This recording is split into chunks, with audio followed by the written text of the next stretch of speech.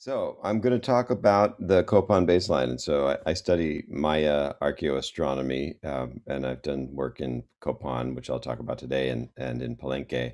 I also work for a nonprofit called Mayas for Ancient Mayan, or MAM, where we raise funds for helping to teach and fund teachers who are Maya teachers who are teaching their Maya students how to read and write in the hieroglyphic script since it was lost, and epigraphers and archaeologists have reconstructed it, and that's what I do. And so now we help to teach Maya people how to recover the writing system of their ancestors.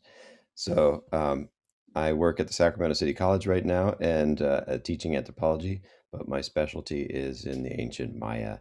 So here we are. This is the Copan hieroglyphic stairway, one of the longest texts in the Maya world, recounting the many different rulers in the dynasty of Copan, and which went from 400s AD all the way through to 800s AD or so. And we see the first images of Copan that reached the American and European audience coming from Frederick Catherwood, who went with John Lloyd Stevens back in the early mid part of the 1800s, and they were kind of the original Indiana Jones, and going through the rainforest. And actually, John Lloyd Stevens bought the site of Copan for $50, I believe, from farmers. There are Maya farmers still living there, and of course, Maya people have known about these sites ever since they were constructed. But the site itself was abandoned back in the late 700s, early 800s AD, when most of the Maya cities actually had collapsed. But if you go to Copan today, it's quite beautiful. This is the ball court as seen from Temple 22, I believe. And this is the National Geographic reconstruction of the necropolis, where it's kind of like a layer cake, where the old buildings are way down below. And then the later kings would build directly on top of the mortuary tomb of the founders. And in fact, this would be the founders, I believe, the founder's tomb. His name was Kinich Yashkukmo. And here's a site map showing the Great Plaza up here, and and this is actually that site we were seeing here. This is where these temples actually, where beneath those are the oldest site in Copan. But the whole site actually is built up from the rainforest right along the Copan River, and it's so high you wouldn't realize it's artificial terracing here, but the actual natural layer of the ground is far below there. If we look here in the Great Plaza in the north, this is you can kind of go here and you see many of these stela have protections over top of them. Those are the original stela. This is a replacement, and the original was moved to the Copan Museum right on site. But some of these stela are incredibly well preserved and have this tradition of deeply incised carving. So you can really see and read the glyphs still very, very well. And here I am giving an explanation showing the position of the ruler here. This is ruler number 13, and his name was Washaklahun Ubah Kawil, or 18 are the images of the god Kawil. And you can see Stela A, what it looked like when they had first cleared it back in the 1890s, when Alfred Maudsley went there and hired a bunch of Maya people to help him clear the site. And he took these glass plate photographs and had this incredible amount of glass plates that he had to trek through the rainforest in order to get to these sites. Okay, you can see here some of the casts made for the British Museum, and some of these came, I believe, from Maudsley himself in the 1890s. So they were when the monuments were in the best shape before they have since eroded in the past 100 years.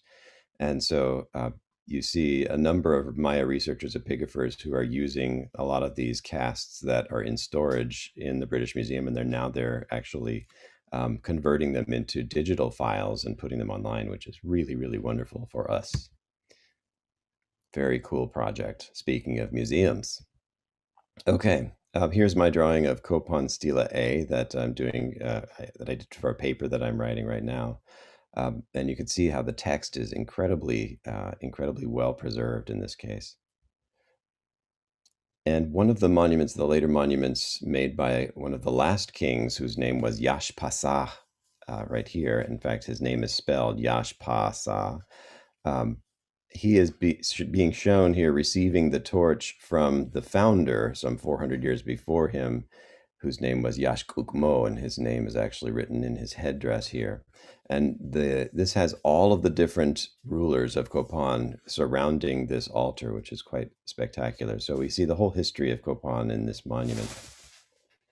And this is a drawing or schematic of that monument. Okay, this ruler is the one that we're going to talk about today. He's ruler number 12 right here, and he's simply named as the Five Katun Lord. And a Katun is actually a period of about 20 years. It's actually 20 periods of 360 days. They shave off the 5¼ days for their particular this long count that they use in order to keep track of time from the moment of the latest creation for them, which was August 13th, 3114 BC, as we'll see. Anyway, to be a 5 Katun Lord, you have to live through at least one part of all 5 of those Katuns. So you need to be at least, at least, let's see, not 80 years old, but 60 plus years old, because you have to have seen at least portions of 5 Katuns. So he ruled for a very long time. And here he is again, ruler 12. And here is again, named as the 5 Katun Lord. Okay, his name, and I'll move my little head here, was nicknamed Smoke Imish. This was back before we could actually read a lot of the glyphs, because the decipherment of Maya hieroglyphic script has only really happened in the past 30, 40 years or so. Really, especially in the past 20 years, it's coming together so that we read about 90% of the glyphs now phonetically, although we may not know exactly what the context is or what the actual meaning is of some of these. That's debated about still. But his name now we know is Kach, which means fire, Uti, which means is the mouth, and then Weets, which is a waterfall serpent being, and then Kawil. And Kawil is that deity who has that mirror in his forehead with smoke coming out of a celt or an axe that's in the mirror. And he's equivalent to the central Mexican deity known as Tezcatlipoca, or the Lord of the Smoking Mirror. And for the Maya of the classic period, he represented the lineage or the dynasty, and they would pass the Kawil staff from one king to the next. So his name is Kachutiwitz Kawil, and he ruled from 628 to 695 AD. And he oversaw a long period of Copan's history. And so we know when he actually became ruler. I don't think we have a birth date for him. We see many of the other kings actually love to talk about their birth date and their death date. But for this particular period, we see mostly just accession dates. So when these kings became king and ascended to the throne. And he did that on February 8th of 628 AD, or this would just say in the Julian calendar, because the Western calendar, it turns out, is not so effective, and the one used by the Romans, was actually not accurate, so it had to be readjusted. That in the 1500s, actually 1580s, it became the Gregorian calendar. So we now use the Gregorian calendar and to fix the actual year to the season, so it doesn't drift. But in the Julian calendar, this would be the date, and astronomers often use this, because when we go back to 628, the actual date, February 5th, was actually not on February 5th, if that makes sense. Okay, so this particular king lived through, as we said, portions of 5 Katuns over his whole life. But one of the most important Katuns, or the periods of 20 years, was the 11th Katun of the 9th Baktun. And this number is how we write a long count. And that is a count of days from that date, August 13th, 3114 BC. Although there's a little bit of debate between scholars about whether it was August 11th, whether it was August 13th, or whether it was August 14th. But putting that aside for now, this says it's 9 periods of 400 tunes, or 400 periods of 360 days, basically 400 years times 9.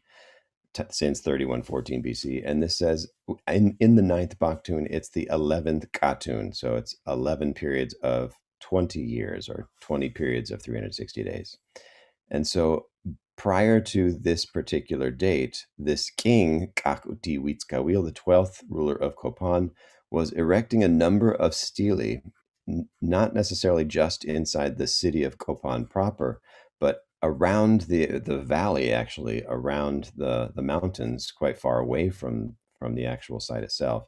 And what's also really interesting is that these stelae were covered with texts and didn't have images of the king that you see in many other Maya sites and even in earlier rulers in Copan, where they're kind of showing themselves as mythological beings.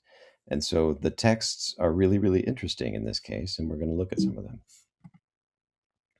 This is one of the earlier monuments which does show him, ruler 12, actually, Kakutiwitskawil, but the valley stele that we'll look at do not have his image. Okay, so he erected Stela 13, which has the date of 9/11/000. This is just another way of talking about this particular date in two other calendar systems. This is the 260-day calendar where you have a number 1 through 13 and a day name out of 20 different days, and that's a pan-Mesoamerican tradition to have the 260-day cycle. And often in many cultures in Mesoamerica, you have people named after the day that they're born on, or it tells you about their personality.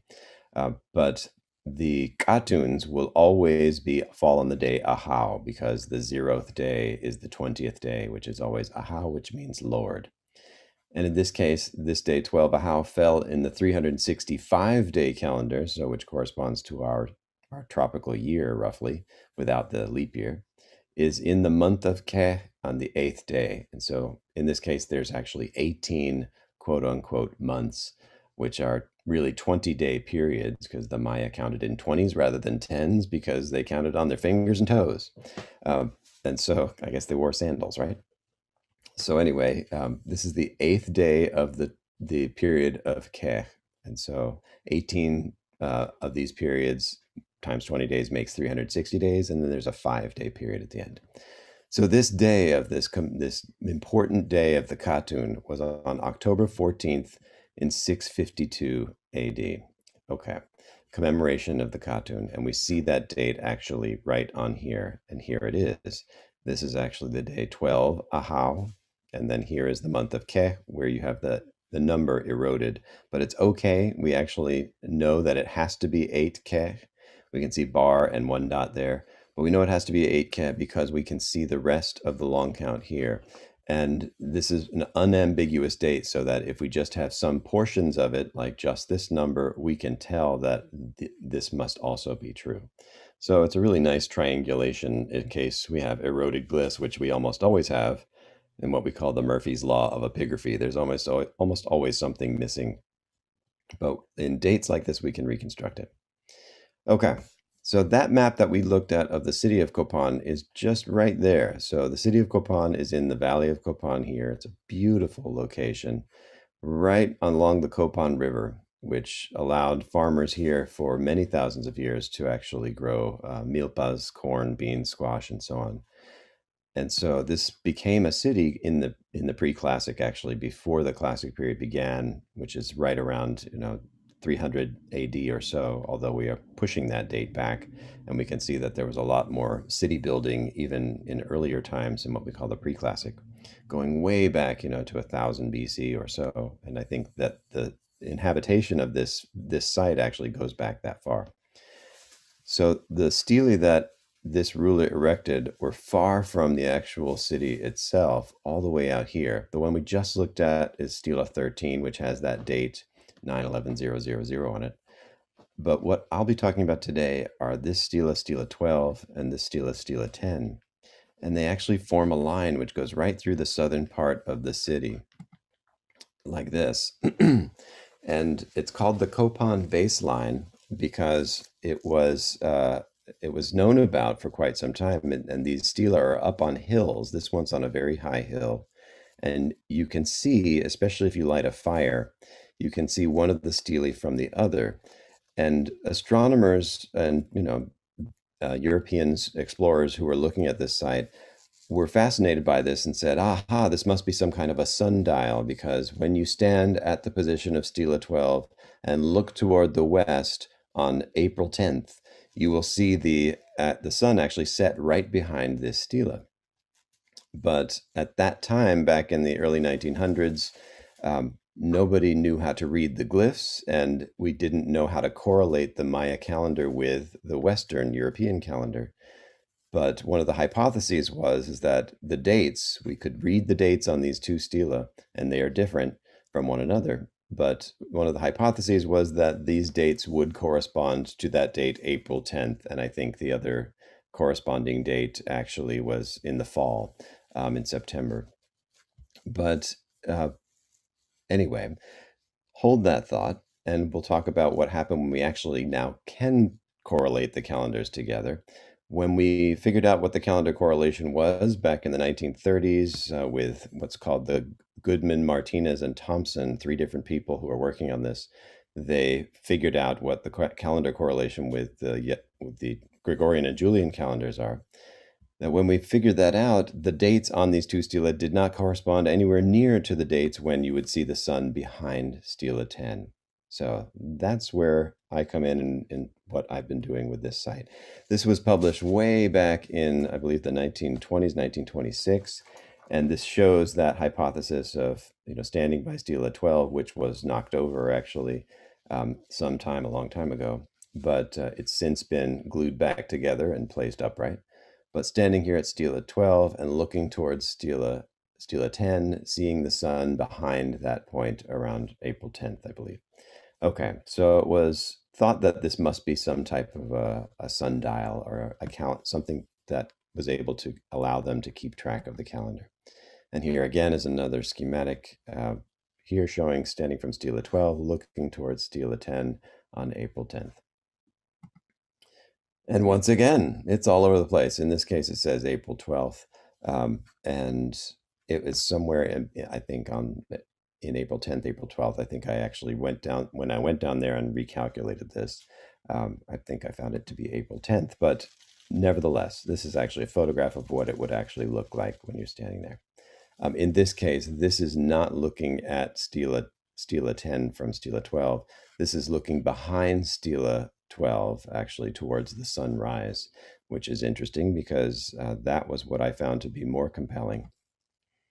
And this is stela 12 now glued back together and standing upright and looking towards stela 10. Okay, so stela 10, which is the one on the west that is higher up on the hill, has a date which is 9/10/1913 3 Ahau 8 Yashkin, which corresponds to July 6th, 652, not anywhere near April. Well, that's interesting. Stela 12, the eastern marker on, it says the west side, but it's actually the east side, sorry. It's the west side of this particular hill. Anyway, this date is 9/10/1500, 6 Ahau 13 Mach. The date is November 10th, 647, also not near that April 10th date. So what's going on here? I asked, and many others asked before me. But when I went to look at the rest of the text on stela 12, I found something very, very interesting, and that's what I'll talk about here. In this case, it has the date of when ruler 12 became king with that 6 Chikchan 18 Kayab date here on February 8th, 628.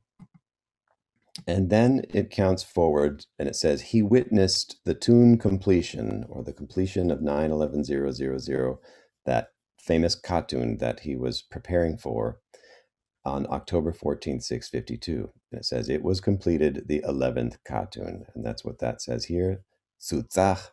And then 11 Katuns. Actually, this says more than 11. It's actually a bit of a misdrawing in this case. Okay. And the statement it then says, and the way that Maya texts work, is they will talk about the dates and then they talk about what happened on those dates, and with the verb first. So, and because they are actually place the verb first in their sentences, unlike we do, we place the subject first.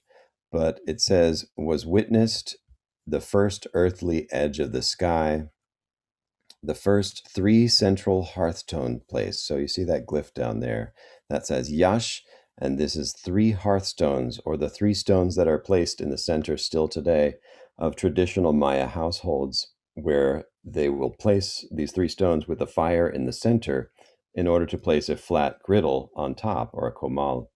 And that is basically the hearth or the cooking fire for the house. But this is a cosmic cooking fire, and so this is corresponding to a known constellation that we know about from the Quiche Maya, who still see it today. And I'll talk about that. And this whole statement here of witnessing something is very interesting because it puts in the present that he is witnessing on this date, this historical cartoon date, he's witnessing this mythological astronomical position, which we see in the creation story texts, which are always written as the edge of the sky, the first three hearthstone place. So one of the other stelae in Ruler 12's building monuments that he set up for this particular date is unfortunately now destroyed. And so this was destroyed earlier in the 20th century. It was completely, this is stela 23, was completely chopped up and used as fill in a cement wall. And unfortunately, this is what can happen to the archaeological record. It gets recycled and used and destroyed. But luckily, actually, we have a drawing from Morley, who was in the early part of the 20th century, one of the most renowned Maya archaeologists working for the Carnegie Foundation. But it had a completely missing segment here, which had the long count date on it. But luckily, it has the other components of the date, the calendar round, and then it counts forward to a position which reaches the accession date of ruler 12 again.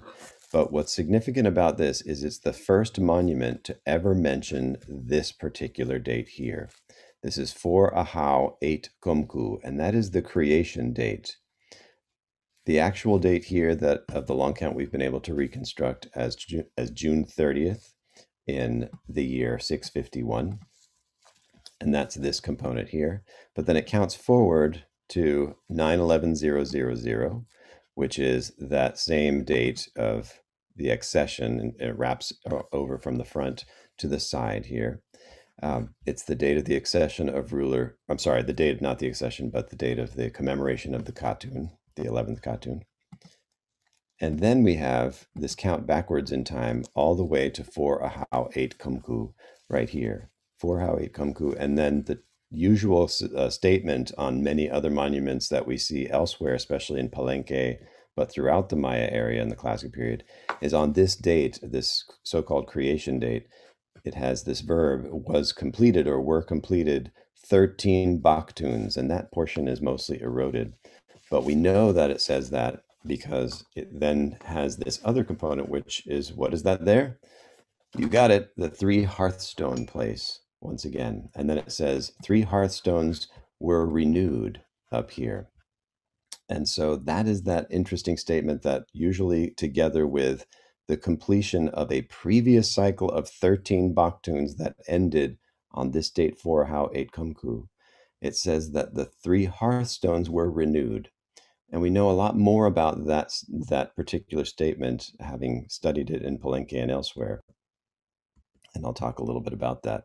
But what's significant about that stela, and it doesn't exist anymore, but luckily we're able to see that drawing from Morley. It is the first time that any classic Maya or any Maya inscription contains that, on a monument, contains that date for Ahau 8 Kumku, the beginning of the current long count.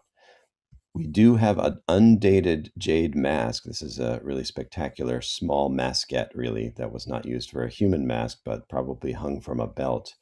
And it's an image of a deity that we call G1 or God 1 from the Palenque triad. And they were given names G1, G2, and G3 by Heinrich Berlin, who was studying the inscriptions in Palenque. This is not from Palenque. It's probably from a site called Rio Azul, because it looks a lot like another image that we see from Rio Azul, but we don't know where this came from because it was looted and then shows up. And I don't believe, I don't know where it is at the moment. I think it's in a museum. I hope. Um, but it has that date for how. It doesn't have the 8 Kumku, but if you look and see, you can see how it's quite small. You can see that statement, actually, the edge of the sky, the first 3 Hearthstone place. And here it is again. On 4 how 8 Kumku, we have an interesting verb here, and it's actually the image of the Winik, which means person, surrounded by smoke or flames. I believe it's a verb that means self-immolation, and I'll explain that in a bit, or to burn oneself. And it says, at the edge of the sky, the first 3 Hearthstone place. And then it has the subject of the sentence, because the subject comes at the end of the Maya sentence. And it's this deity G1 who is on the front of who is the mask itself. Okay, so if on this date, 4 how 8 Kumku, he burned himself at the edge of the sky in the first 3 Hearthstone place, in that first fire, the fire of the cosmic hearth. And here is G1. So let's learn a little bit more about this. Here in the Palenque Temple of the Cross, this is far to the west from where Copan is. This is in the state of now Chiapas in Mexico. We have the same statement, 4 how 8 Kumku, that creation date, August 13th, 3114 BC. Were completed Tsutsi in this case, and then 13 Baktuns. And then we have a distance number counting from another date, actually. But setting that aside, it says they were renewed, right? The image at the edge of the sky, the first 3 Hearthstone place. So we see that repeated all over the place. This is an actual monument, Stela C, from another site called Quirigua, just to the northwest of Copan in Guatemala. Copan itself is in the northern part of Honduras, just across the border from Guatemala. It's the southernmost Maya city, actually. But in this case, in Quirigua, we have a monument which actually is telling us a long count date. This is the initial series introductory glyph, or ISIG, we call it in epigraphy. And it says 13 Baktuns, 0 Katuns, 0 Tuns, 0 Winals, 0 Keens. Keens is a day. A Winal is that 20-year period, or 20-day period. Tuns is a 360-day period. Katuns, a 20 times 360-day period. Baktuns is that 400 times the 360-day period. So it's saying that a period of 13 Baktuns, or 5,200 tuns, or 5,200 years, give or take, had come to an end on the day 4 how 8 Kumku. A previous cycle of creation had ended on the day 4 how 8 Kumku. And then it says, Helach Kob, they were renewed, the hearthstones, or the images. And here's what the actual monument looks like. And then it goes on to talk about the 3 Hearthstone place once again. So, and then it happened at the edge of the sky, the first 3 Hearthstone place, and they were completed, the 13 Baktuns. So this is a statement we see all over the place, but we see it for the first time showing up in Copan on Stela 23, commemorated for the 911-000 Katun. Obviously, the long count had been in use for centuries. It goes all the way back to the first centuries BC, outside the Maya area. But we don't see any other earlier statement other than on that mask, which is undated. But we don't see any other monumental statement about this creation date before ruler 12 from Copan erects that Stela 23. This is a mask, actually, another jade masket, showing that same deity who is G1, the god 1 from the Palenque triad. And in this case, you can see he always has those kind of swirly, crazy looking god eyes, we call them. And he always has a big shark tooth. And he sometimes, he's shown with catfish barbels, and he has little spots on his cheek. On his head, he wears the offering bowl with the image of the sun on it. And this is what Merle Green Robertson called the quadripartite badge. And it's a burning bowl, or brazier, in which we find 3 elements. We find a stingray spine, which is used for perforation. And the kings used to perforate their genitals in order to bleed on pieces of paper and burn those pieces of paper as an auto-sacrifice. And I believe that's actually in imitation of what this bowl actually represents, which is the bowl in which the sun itself is burned. So it's the solar offering bowl. There's also a conch shell, which is thought to represent female genitalia, so the stingray spine, male genitalia. And then there's a third element, actually, which is a little bit more of a mystery. But you see these two spots on his cheek. These are actually reminiscent of the spots on the cheek of one of the hero twins from the Popol Vuh, whose name is Hun Ahau. And the little spot usually represents the number one, or Hun. Hun Ahau is one of the days in the 260-day calendar, and it means one or first lord. He's got catfish barbels because one thing that happens to those twins is when they're in the underworld of Xibalba, if you ever read the Popol Vuh, which I highly recommend, um, when they're in the underworld of Xibalba, the Hunahau and his brother Yashbalam willingly jump into a fire to burn themselves up.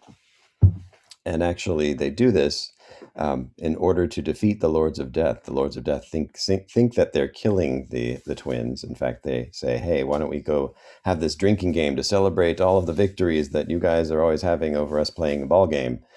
And the twins know exactly that if they're burned alive and if their bones are ground up like flour, like maize flour on a metate, and then poured into the river in Xibalba, they knew that if that would happen to them, that they would be reborn. And in the Popol Vuh, they're reborn as catfish. And I think that's exactly why we're seeing the catfish barbels here. And this story is actually a symbolic story that we see in different versions around Mesoamerica, where we see this solar deity who jumps into a fire. And among the Aztec, or the Mexica in central Mexico, the deity's name was Nanahuatzin. And in that story, all the gods gather together at Teotihuacan, which was an ancient city at the time of the Aztecs, where the Aztecs named it Teotihuacan, which means the place where men became gods. And so, in that story, on the top of the Temple of the Sun, the gods all got together at the end of one of the previous cycles of creation and decided that one needed to jump into the fire in order to burn himself to become the sun of this world and give out his light and his life so that all things can live. And it's a beautiful story, actually. And in the Aztec version, this one deity who's named Tecusistecatl, who was rich and covered with shells. His name means something like the Lord of Shells. He's covered with jade and shells, and he has a beautiful jade skirt, and he has the best incense, and he says, I'll do it. And he runs up to the edge of the fire, and he's too chicken. He doesn't jump in. And the gods say, oh, come on, just come on, do it. You can do it. So he goes a second time, and a second time. He's too afraid to burn himself, and he chickens out. And the gods get more and more frustrated. He does it a third time and a fourth time. And by that time, the gods are totally frustrated and say, come on, get on with it. Just do it. You said you want to be the sun, then just be the sun. But of course, he was not humble enough, and he just was concerned about burning himself up and burning his nice, fine jewels. And, if he burns himself, then he's not going to possess anything anymore. It's kind of that King Midas lesson. And one of the other gods, who was just the humble Nanahuatzin, which means the purulent one, or the one who's covered with rotten sores. He just used the scabs on his sores as incense, and he just had a simple grass skirt. And he said, I'll do it. And without thinking, he jumps right into the fire, and he becomes the son of Tonatiuh of at least the current cycle of creation at the time the Aztecs told this story. So the Maya version of the story, which goes back even many hundreds of years before the Aztec version, is a similar version. And so in this case, Hunahpu and his brother jump into the fire. There are other versions of this, and actually in the Aztec version, Tecusistecatl, after Nanahuatzin jumps into the fire, Tecusistecatl is jealous, so he jumps in after him. And then there are two sons. And the gods say, well, this is too much. It's going to burn up the world. And so they take a rabbit and throw it into the face of Tecusistecatl, who becomes the moon. And we still see the rabbit, the shape of the rabbit of the Easter bunny on the moon as it rises in the east to this day. And actually, cultures all over the world talk about the rabbit and the moon, from China all the way through the Americas, right? And even into Europe with Easter and Easter eggs and Easter bunnies. So the egg of the moon hatches the Easter bunny. But the Maya version, it was two brothers, right? Hunahau and Yashbalam, and they jumped in together. And that may be a precursor to this story of these two deities. One becomes the sun and one becomes the moon. In fact, it says that in the Popol Vuh, that Hunahau becomes the sun and Yashbalam becomes the moon. Well, way back, and that's a Quiche version of the story written down about the 1500s, the oldest written story in the Americas. But in the classic period, the Maya story actually is much earlier, and the classic Maya story. And it looks like this deity G1 is that being who jumps into that fire. And that's exactly that story that we saw back here, where on this creation date, here he is, G1 with the spot on his cheek, which is that early version of Hunahpu. He burns himself at the edge of the fire or the edge of the sky, the first Three Hearthstone place. Okay.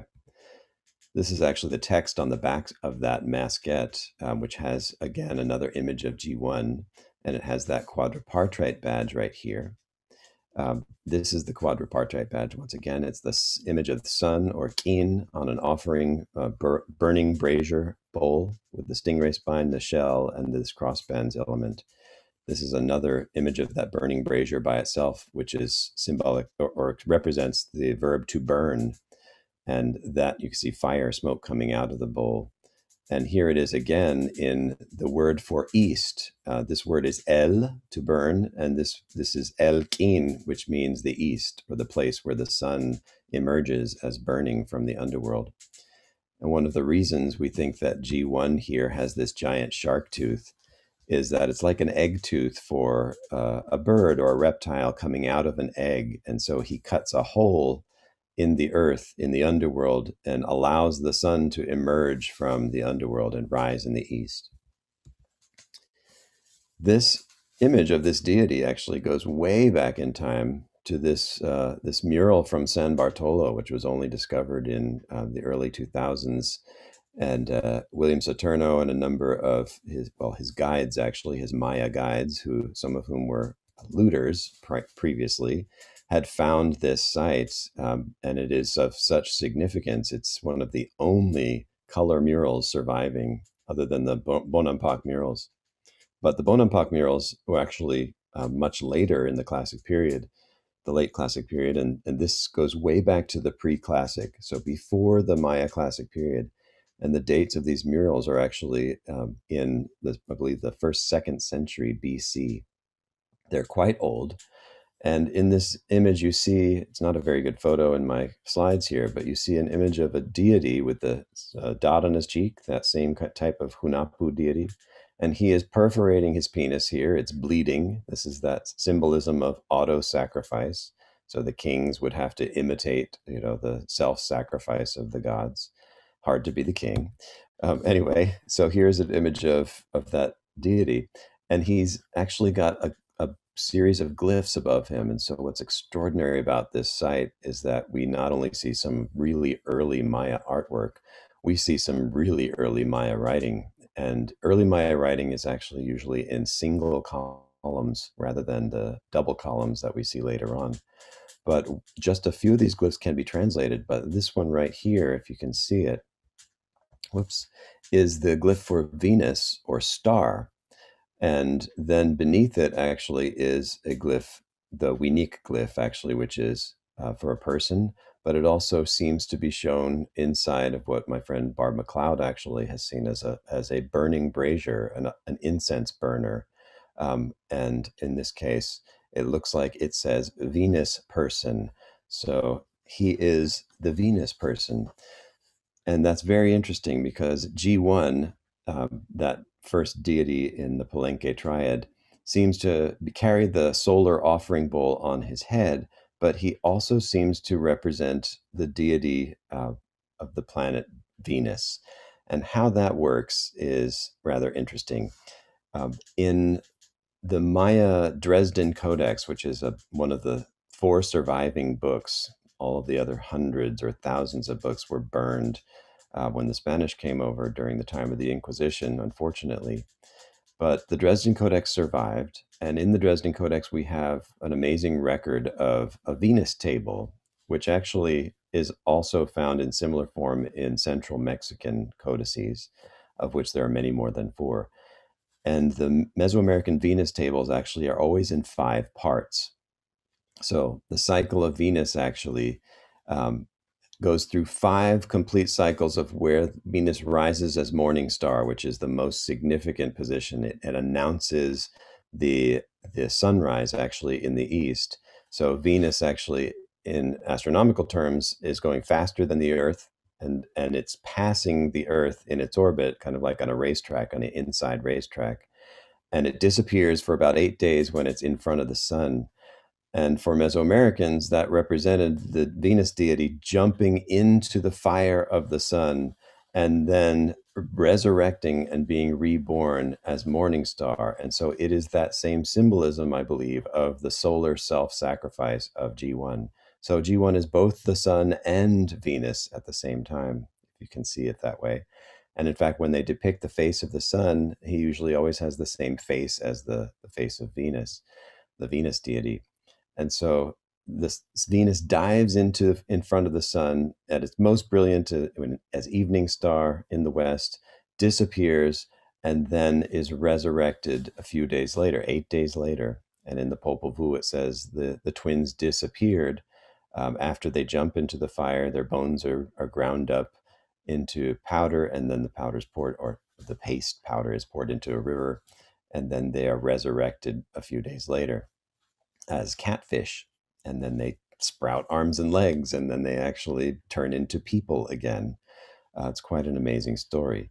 So the interesting part of this for me also is in studying archaeoastronomy is that these cycles of Venus are always in 5 parts, because in 5 cycles of the cycle of Venus, where Venus reappears as morning star, on the 5th cycle, it returns to exactly 8 Earth years. So 365 times 8 is equivalent to the cycle of Venus, which is 584 days times 5. So these cycles of 5 are very interesting. And in this image in San Bartolo, this is one of 5 Venus deities that's perforating himself. And he's named here as a Venus deity.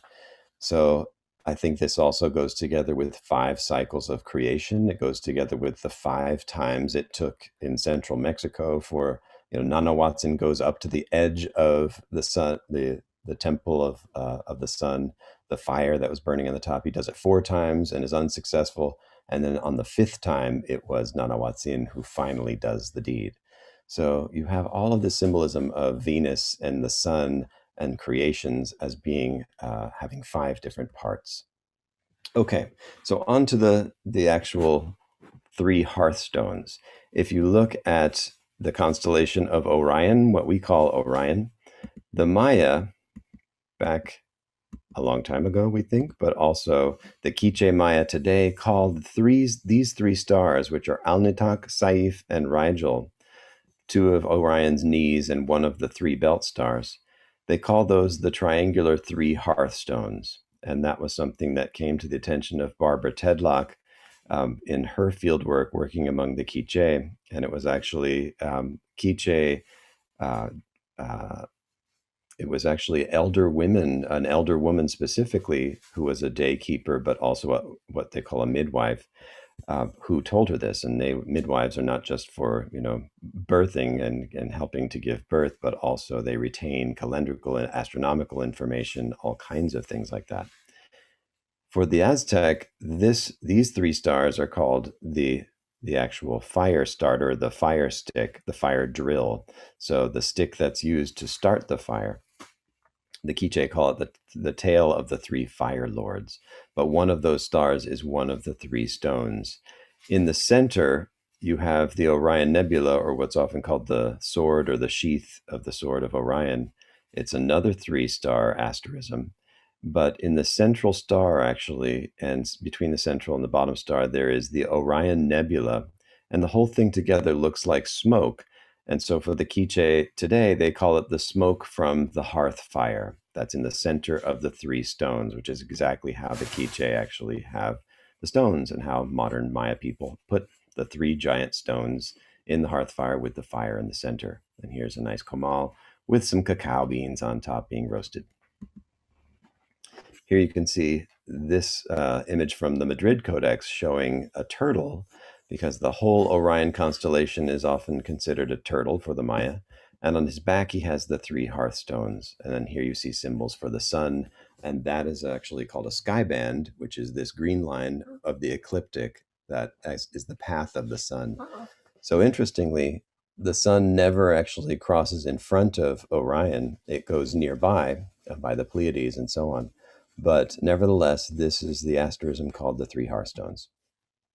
And in the center is the Orion Nebula, actually, which is that smoke from the first hearth fire.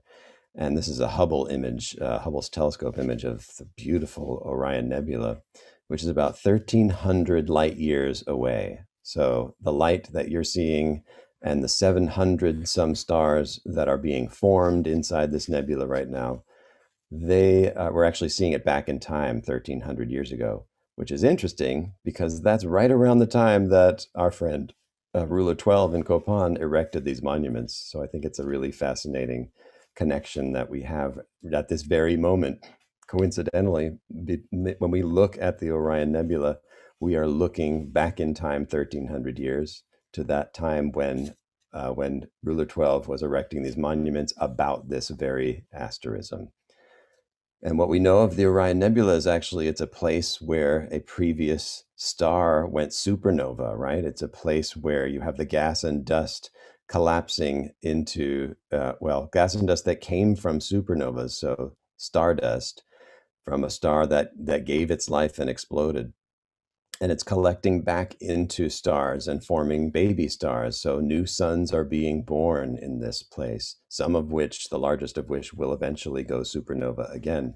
So in what we know from astronomical science now is that what's fascinating, I think, is that this is a place where suns are born. And the story of the three Hearthstones is about the birth of the sun. It's the place where the Maya say our current sun was born by self-sacrificing, by giving of its life.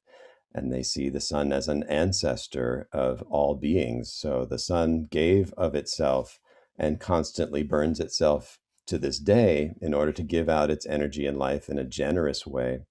And that's what the kings and queens on earth were supposed to do also, and why they would perforate themselves and burn these pieces of paper with the blood that they had, from their bodies, and in imitation, I think, of this self-sacrifice of the sun.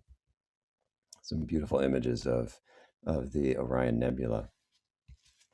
Okay, so I'm going to skip a little bit over this here, but in this case, this is just talking about how the Copan is just on a line, latitude 14.8 degrees north, where you have what's called the solar zenith passage happening, which is something that happens only in the tropics, where at the moment of noon, the sun actually is exactly in the center of the sky, perpendicular to the earth, and it can light up what's called a zenith tube. And we see several of these throughout Mesoamerica, not so many in the Maya area. But this is one way to actually really accurately measure the length of the year. And this is something I've been working on in a recent paper. Um, and so that is interesting because that date that happens is on August 13th in Copan. Actually, it's on April 30th and then August 13th. It always happens twice as the sun moves north and it moves south. And Copan is situated just on this line where it happens on those two dates. And August 13th, of course, being that date of creation, 3,000 or 5,000 some years ago on the date, August 13th, 3114 BC. And that gives us an indication that the Maya knew how to calculate the year, and their predecessors, whoever invented the long count, they must have known how to calculate the tropical year with such accuracy that they could back calculate to thousands of years before they were around to this date, August 13th. And so it's really interesting, actually, because the two dates, August 13th and April 30th, May 1st, are exactly 260 days apart, which is that sacred cycle that we see throughout Mesoamerica. So it may be that Copan was placed at this latitude because most of the other Maya cities are up here. Copan is far to the south, and it may be because it's at this very special latitude where that happens on August 13th. And some of the early pre-classic sites also are found at this site, like Isapa and Takalik Abah and Kaminal Huyu. some more special effects here just to show you again. It's very Indiana Jones, right? The map room where the sun comes in, you know, it lights not from the side, but exactly from above. Okay. And here is an actual image of that happening at the moment of noon in a place called Xochicalco in central Mexico, where you still can see this to this day. And there is the oculus through which, or the zenith portal. And these are kind of like chimneys, but they're not used for fire. They're used for tracking the position of the sun on the zenith passage. All right, so back to Stela 10 and Stela 12. Remember, if you will, that on Stela 12, it mentions that Three Hearthstone place, that Orion constellation, but it mentions it actually in the context of the king having seen it at the edge of the sky on 9/11/000.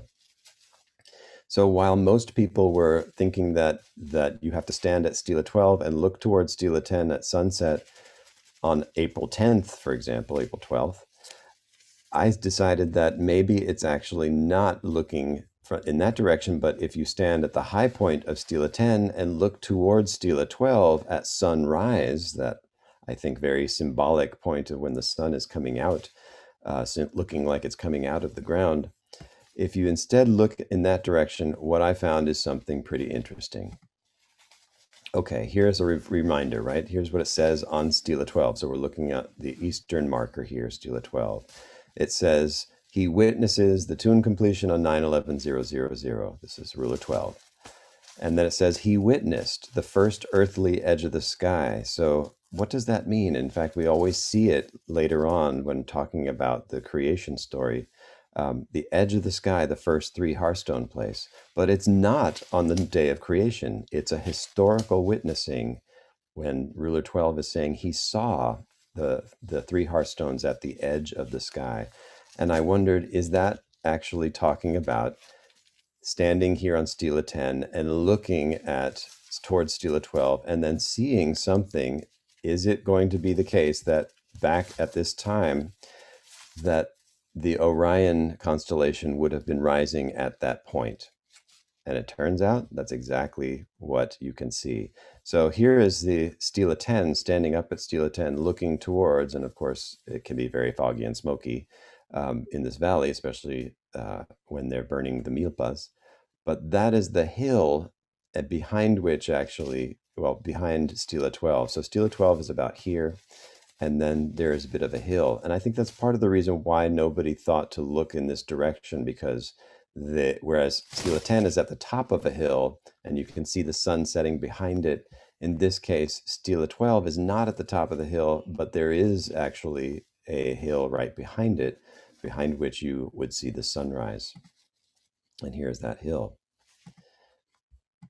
And there is about where Stela 12 is. See, it's a little farther down from the top of the hill.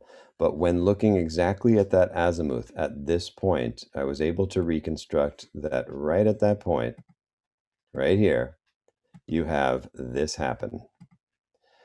So looking back and adjusting for where the stars were at the time, you see here the Orion's belt. Exactly at that azimuth, you see the Orion Nebula rising.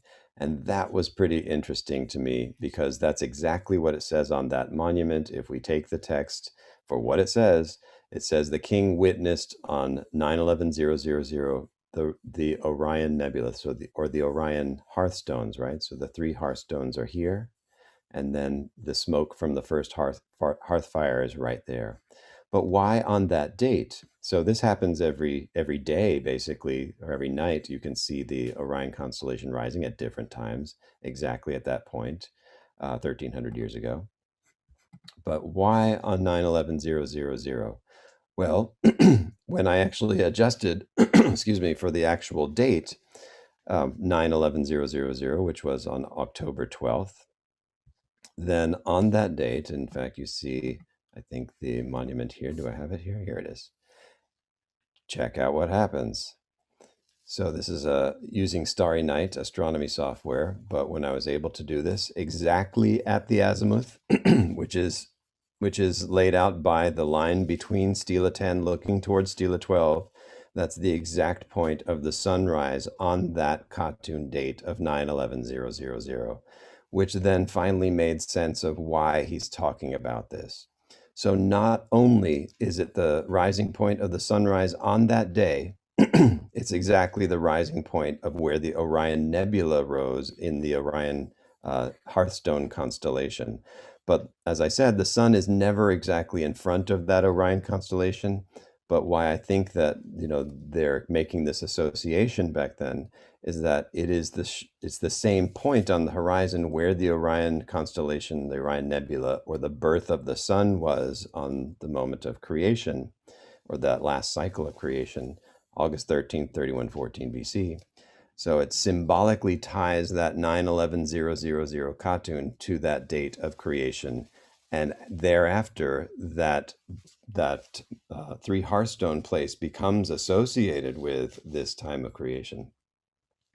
Well, some other really interesting research that's happening, actually, well, let me talk about this too. That stela that was destroyed, stela 23, which it dates to June 30th, July 1st, 653. On that date, actually, what's interesting here is that you actually would see the very first appearance of the Orion Nebula just before the sunrise. And so it was just visible just before the sunrise, which is why I think they were mentioning that particular date as well. And here again. And then on stela 10, the point at which I think they were observing all of this, which is dated to July 6th, on that date, the hearth fire was first visible rising at sunrise as well. So the nodes at that case, which were about eclipses, were at the solstices, and it was just before, 4 days before, or 4 days after a lunar eclipse. Okay. So what I wanted to mention actually is one of my friends, Hutch Kinsman, has been looking into whether the Maya were tracking meteor showers. And what I think is really interesting is that one of the reasons they chose the 3114 BC date is that the actual date at that time was the date of the Orionid meteor shower. So if they knew about this, which I think that there's every indication that they did, that the creators of the long count back calculated to the time when the August 13th zenith passage of the sun corresponded to the date of the Orionid meteor shower. So not only would you see this, and this is something that they never would have witnessed themselves, but that they knew must have happened at that date thousands of years before they were around, that the Orion constellation here, the Three Hearthstones, is symbolic in that case, because there would have been the radiant of this particular meteor shower. There would be sparks flying out of symbolically these meteors or meteorites looking like they're coming from the Orion constellation itself. And that, I think, is a really spectacular story. So that concludes my presentation for today. And so it just goes to show, I think, that the sophistication of the astronomical knowledge that the classic Maya had, and their predecessors and their descendants still have today in many cases. It's often quite surprising to people to realize how much they were able to know, and how much they were actually using their knowledge of the sky. But they were also weaving it together with their mythology and with their symbolic stories of where the sun comes from, and the meaningfulness of what the sun is as a being that is burning itself in a very generous way in order to allow everything to come to life and to grow maize, which grows people. And so it's seen as an ancestor and as a model for humanity of self-sacrifice and generosity. So thank you very much. It's been a great pleasure to talk to you today. I hope you got something out of this presentation, and hopefully we'll do it again sometime. Well, thank you, Michael, for joining us today. If there's any questions from Joe that might have here. Nope. Doesn't seem we have any questions. I do have one quick question for you, Michael, and it might be just a seriously novice question. That through the pre-classic and the classic and the post-classic periods, were did the creation stories evolve or change at all so Oh, that the absolutely. Yeah. current Maya? Without a doubt. So Yeah. I think we can also see, that not only the Quiche who recorded this in the Popol Vuh have their own version, Uh-huh. that other Maya groups, and there's about 29 different languages still spoken, it's not just one monolithic culture, that they Yeah. all had different versions of these stories. And in some cases, they had overlapping versions even in the same story. So the Popol Vuh tells multiple different versions of what happened at the end of the last creation. In one example, it's the hero twins, self-sacrificing and playing ball against the lords of death. In another Mm-hmm. version, it's this the ruler Seven Macaw, who's sitting here on my shoulder, who was the greedy ruler of the last world, and the monkey people who were worshiping him as a false god. That's a parallel and different version, but we can see that all these different versions, in some form, trace all the way back to the earliest examples that we have in Isapa from about 600 BC. Those are the first examples, and there's some earlier examples even in Kaminalkuyu, which show this this macaw or bird deity human, and the importance of that imagery for kingship. But yes, there's lots of versions, and I think that some of those versions even changed after the collapse of the classic period. So the version in the Popol Vuh talks about how the people of the previous world, the wooden people, abused their animals and they abused their material things and just threw out their pots and pans and their plates after just one usage. Sounding familiar? And Yeah. anyway, and they chopped all their trees down, right? They're basically destroying their world and they're forgetting their connection to nature, to the creators. And for that reason, the creators decide to flood the world and purify it and destroy them. Mm-hmm. And I think that some of those stories are having lived through the experience of seeing what happens when you build too many cities and you chop down too much forest. And we know that probably contributed to the classic period collapse in about 8 Mm-hmm. 900 AD.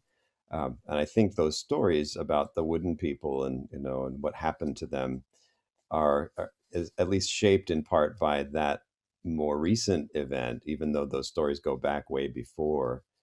They weren't. We don't have any version of that story that goes back before that time, like in the hieroglyphs. I think that version really especially became important after the collapse. So yes, there's always multiple versions. Um, and I think in Western tradition, we are threatened by the idea that there's more than one creation story. We like to just have it be one true story that's literal. But Right. if you look at a lot of other traditions, Native American traditions, and traditions from around the world, that there's multiple versions of symbolic stories that have deep, profound meaning, but not necessarily made to be taken literally. And do you think that the story about Nanawatsin is was brought to Teotihuacan from, because my understanding was that it was a big center for trade and there were different communities and different peoples that would go Now, through the story of Nanehuatzin is a Aztec or Mexica story, there. Right. which goes back probably to Toltec times, also before them. So Oh, those were, people, since about 1000 AD, but the Aztecs were 13, 1400s, 1500s right. AD, much later.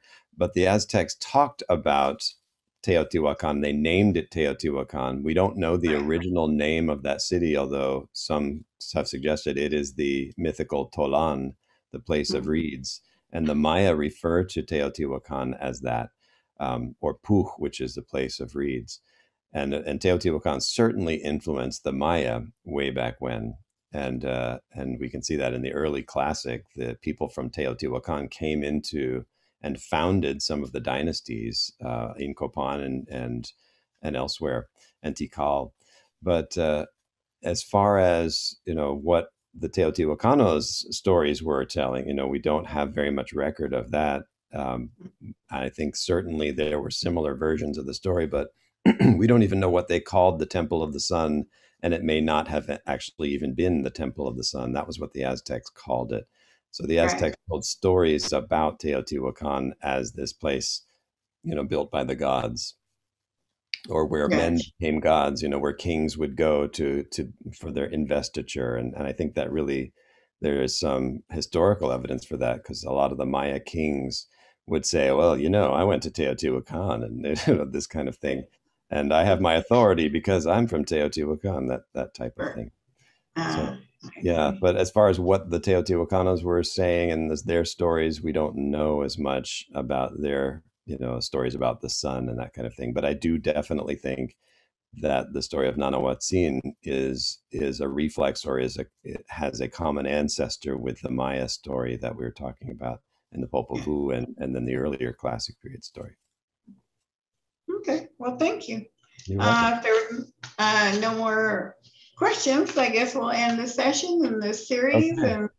And thank you so much, Michael, for You're being here with welcome. us Thanks for today. inviting me. It's my pleasure. And, And maybe next and time we'll have more people show up when they're not there in person. well, who knows? Like I said, everyone's so excited about being able to be outside and stuff. I So know. Well, maybe next time I can come there in person. That would be really fun. absolutely, that'd be wonderful. Okay. All right. Well, thank you so much again, and we'll talk soon. Sounds good, Chris. All All right. right. Take good Take care. care. We'll see you later, Bye-bye. Michael. Thank you. Mhm.